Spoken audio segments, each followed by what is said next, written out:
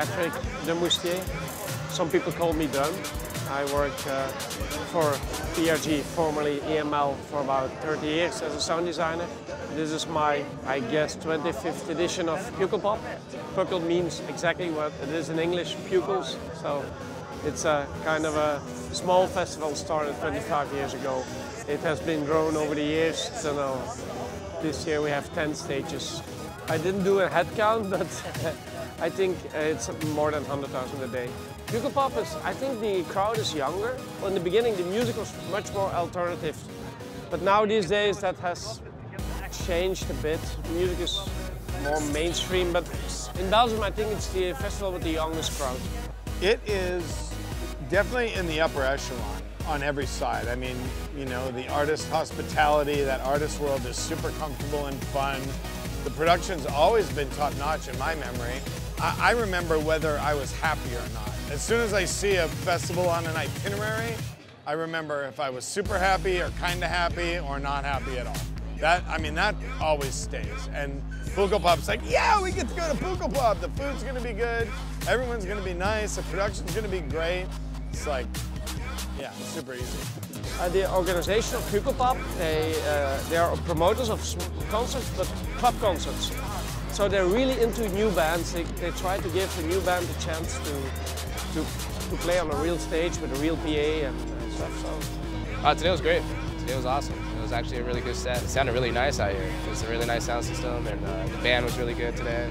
It's nice having a good system, and we definitely need the subs. More subs to merrier. We got a lot of sub in our tracks, hip hop and pop and stuff, so we definitely got a lot of subs in our tracks, so it was definitely us feeling that, for sure. The sub seems to have endless power. It's like, okay, this is loud, and then you look at the limiters and you hardly see anything happening there, so you feel like driving a Formula 1 car, you know, driving like on a normal highway with a race machine, you know, it's like, okay, whatever. For me, as long as there's loads of big boxes hanging sort of nicely arrayed and there's shitloads of sub, then I'm happy. And as long as the noise police aren't too severe, then it's happy days for everybody. Very well organised. The stage itself, the layout, the crew, the PA, everything very good. The low end is really important with these kind of shows. In drum and bass, it's big time about the sub, it's about that bottom octave. Right? So if you've got a system that gives you all that weight, but it gives you the accuracy, so the note, each note comes through rather than being just a big slab of fat noise at the bottom end. You want some musicality there, and that's one of the things I like about this rig. We're very proud this year because it's the first time we can do this stage, the main stage, with a full new Adamson Energia system, which means we all have the same boxes. All the delay system, front fills, main PA, subs, is all from the latest series of Adamson. And everything is powered with the same type of lab group and PLM amps here. And everything is controlled via Dante network.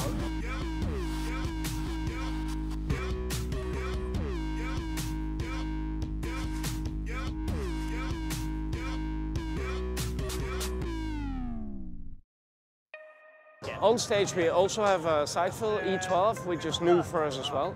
And for the first time we use a smaller sub. Adamson released the E119. It's perfect for drum fill, so I think we found ourselves a new drum fill from today on.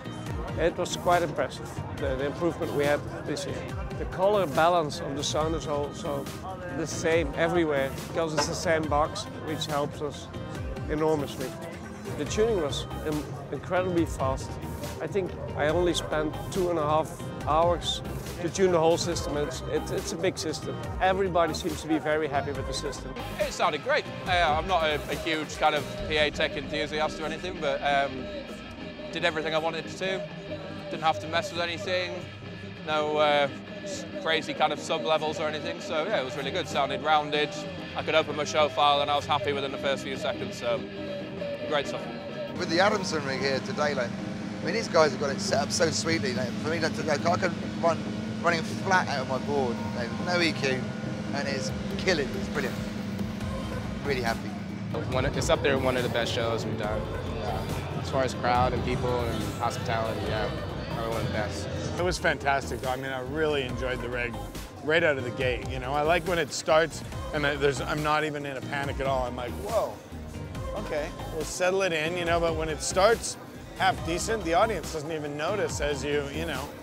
And I've been through both sides too, where guys are just kind of disinterested and tired and, you know, aren't super helpful. And then there's guys like Patrick today spent 45 minutes with me this morning taking this digital show from a different model of the same brand of console and, you know, moving shit around for me and asking me how I wanted stuff so that it was in the order I'm used to. And it really made it like a really workable show on a console that I don't see that often. So that really made a big difference for sure. I appreciate that.